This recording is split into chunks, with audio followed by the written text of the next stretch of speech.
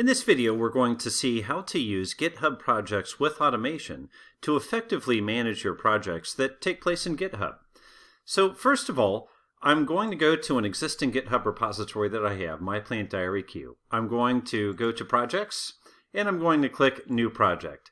We can have multiple projects for one GitHub repository. I tend to think of projects like epics in the Scrum framework because an epic is kind of like a big thing that we want to do that might be composed of subcomponents. In our case, this project or this epic is going to be consuming GPS data inside of our app, which you see has a lot of moving parts, but the good news is that also gives us a playlist that we can use to create stories or tasks, essentially. So let's call this project Enable Location Services.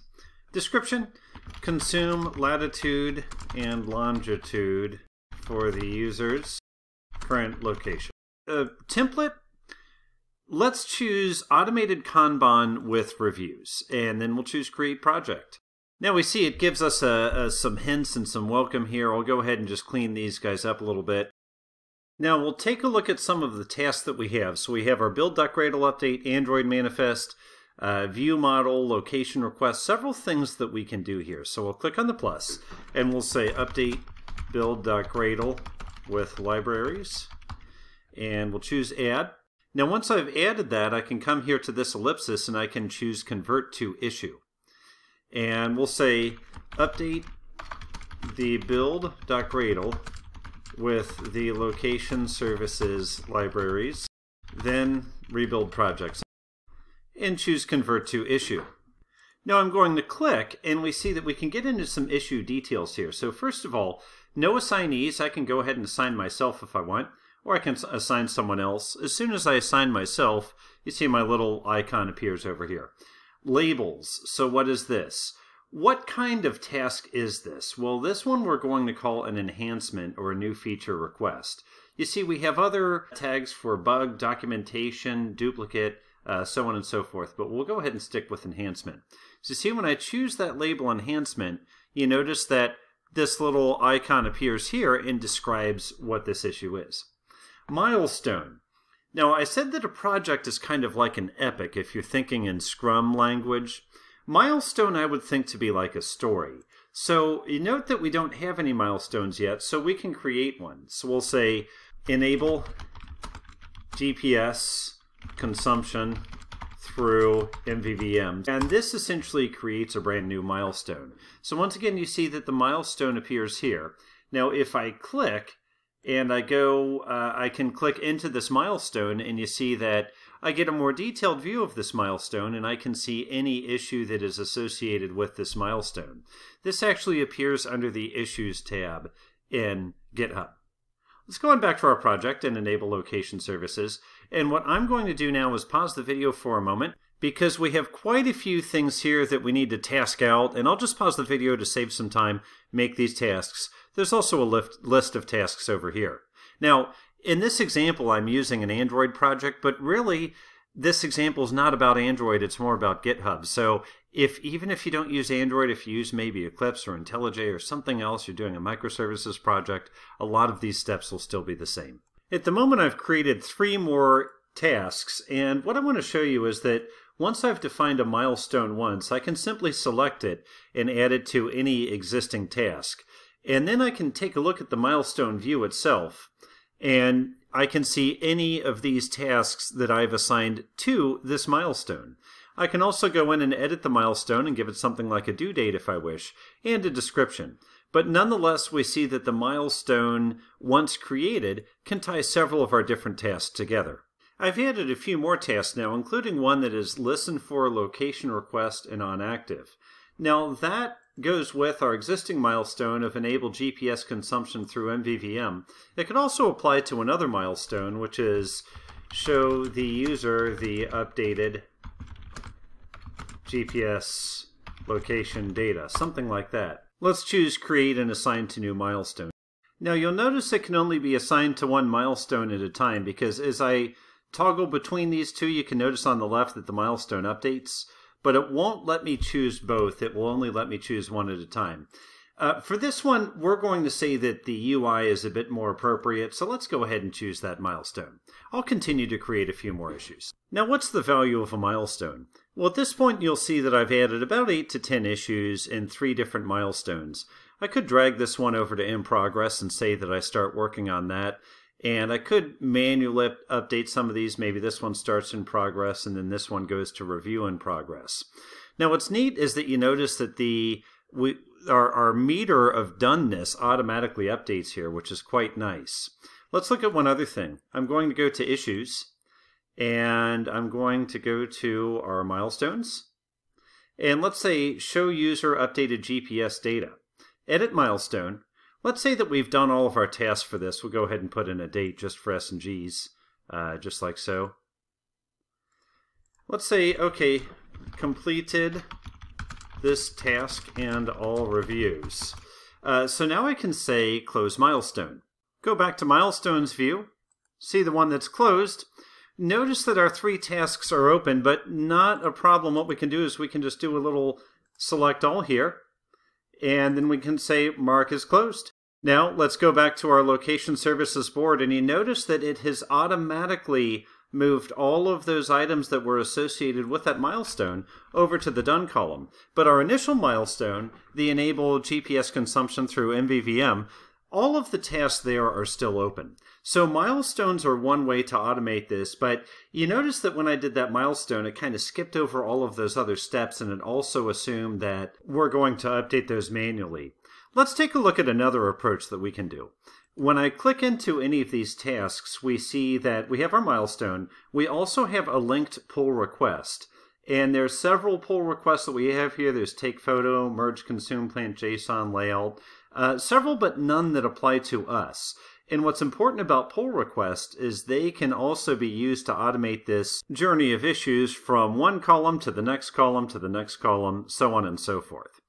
Well, as luck would have it, I'm recording this video after I've actually done all of these tasks. So what I'm going to do is I'm going to go ahead and pull them into in progress, because this is what we're going to work on in our current module. I'm going to run back to our repository. I'm going to take a look at my branches, and I have a branch for GPS, which is where I did all this work. We can go through here. We can see I've done a few commits about live data and essentially all the tasks that we're talking about right here. I did not pull this one yet, and now's a great time to do a pull request. So let me go ahead and choose New Pull Request. And we are going to compare master and consume GPS. And looks pretty good so far. Able to merge, which is always helpful, and all the changes that I put in there. Let's go ahead and choose Create Pull Request. And the pull request is use live data to obtain GPS location in our app. So we have completed the tasks to meet the requirements. Now, a pull request, remember, it's not the same as a merge. It means we can merge. It's a prerequisite step to merging, but it's not actually a merge. I'll tell you what, though, while we're here, let me go ahead and add a couple of our milestones. Let's go ahead and enable GPS consumption. Let's add that. Project, enable location service. We'll add that as well. Labels, we can call it enhancements. We see a lot of very similar things that we saw in our project view. For reviewers, I want to choose myself as a reviewer, but that would be kind of funny because I'm the one who wrote the stuff too. This project only has one contributor, and that's me. So nothing appears there, but if you have multiple people on your project, you'll likely see some reviewers there. Let's go ahead and choose Create Pull Request. So we see that all checks have passed. That looks good. And that's likely our Circle CI build, which is great. We see that we're able to do the merge. But let's run back to our projects first. And here we're going to add that pull request to our tasks that are open. I refresh the page, and when I go to linked pull request, you'll see there are several that already have been merged. But now here's this one that we just created that's not yet been merged. So I go ahead and link that. Once again here, you see link pull request, and I'll do that for each of these other issues. I'll go ahead and pause the video. I've finished linking each one of these tasks or issues, if you will, and you'll notice that each one has one linked pull request underneath it. Now at the bottom, you notice that the pull request itself is an issue, and actually when we click on that, we can see all of the issues that are linked to it. Similarly, if I go to the pull request itself and I take a look, I can see in the history, it shows me all of the issues from my project board that have been linked to this pull request. And I can see them over here as well. So you see, the pull request is now telling us a lot of information. It's an enhancement. We can see the progress of it. We can see the milestone or milestones associated with it. And we can see all of the tasks that are associated with it. Let's go ahead and merge this pull request.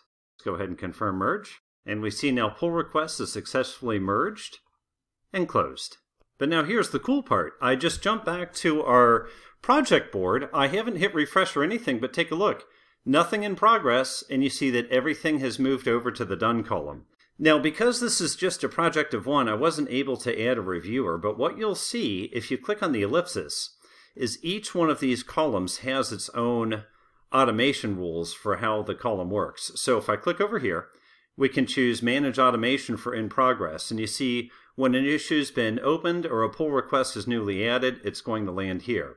Let's compare that to the others. If we go to Review in Progress, we'll see that things come over here automatically when it's pending approval by reviewers. So once we've requested a review, it will appear over there. Now let's go to Reviewer Approved and Manage Automation. And you see here, once a reviewer approves an item, it will automatically go to the approval column. Now let's go to Done, and this is the one we kind of short-circuited just a little bit here. But if we take a look at this, move issues here when they're closed. So you remember we closed a whole bunch of issues at once with a milestone, or we can close them individually by navigating to the issue itself, or we can do it the way we did it just a few moments ago, where we associate all of the issues with a pull request. And then once that pull request is merged or closed with unmerged commits, automatically all of those issues that were associated with the pull request will appear in this Done column. So, GitHub Projects gives us a lot of functionality that we get with other Kanban-based or Scrum-based tools. But the nice thing about GitHub Projects is that we can create some automation and we can automatically integrate it with our project and with our workflows, so that a pull request is not just, hey, I'm all finished with this branch, let me pull it in, but a pull request takes away the manual work of us having to update our board. When I start the learning module, I usually go through the board at once, and I use that once to go through an entire learning module. What I really should do is I should be moving the cards as I'm working them. But I like this because what I can do is I can create all of my tasks in the beginning, then I can work through the lecture material, and I typically, at the last lecture, I'll go ahead and do a pull request. So with having this automatically linked up, you know when I do that pull request that all the cards are automatically moving to the right, and you don't have to watch me manually do that anymore. So going forward, that's what we'll do. I hope this video has been helpful. I look forward to reading your comments and hearing other ways you might have used GitHub Projects to automate your projects. Thank you.